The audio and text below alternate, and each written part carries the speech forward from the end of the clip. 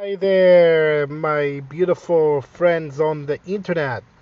This is Isaac, and I want to share with you something very fascinating that I've witnessed within the Christian community that I don't understand. Okay, I meet the Christian people that want to tell me about Jesus Christ and this and that, and the Bible, and being fascinated from talking to people that are Jewish, and Jewish are the chosen people. And I was born in Israel, and I come from a Jewish background.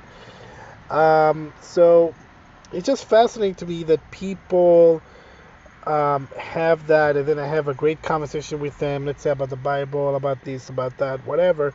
And then when it comes to wanting to share information with them about what I'm doing, or even connecting, becoming friends, building a relationship, because what's the point of talking in the first place if we're not going to be able to um, help each other out? There's no reason for me to talk to people. I don't want to waste my time or waste their time.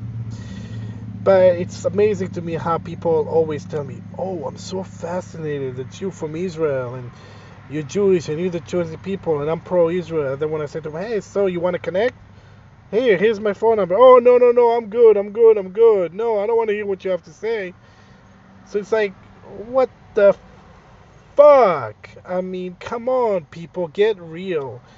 I cannot stand the fakeness in the United States of America and how people are distant. Especially, I notice that with the older people sometimes. Not all the time, but I can't stand it, man. I can't stand this fakeness that we have in America. And we gotta get people to start being real with each other. We're all human beings, okay? We're all human beings. And because I shared something with you, and because you're talking to me and you're asking me questions, so I'm not a stranger anymore. Why the hell are you treating me like I'm a freaking foreigner? Or like all of a sudden you put on a front. It's crazy the way people are, and I want people to change. That's why I'm making this video, because you need to start waking up to what you're saying, because if you don't live what you preach, then you're nothing.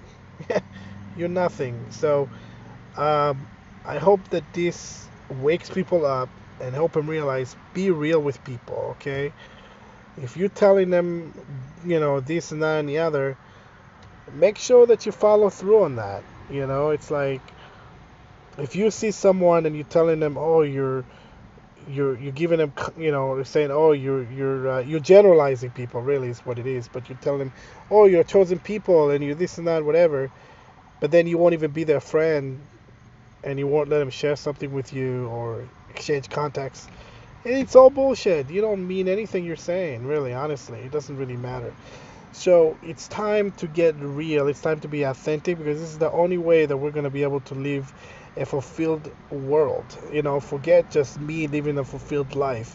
This is about the collective. It's about everybody being fulfilled, because if one person is not fulfilled, it can cause a chain reaction of other people not being fulfilled.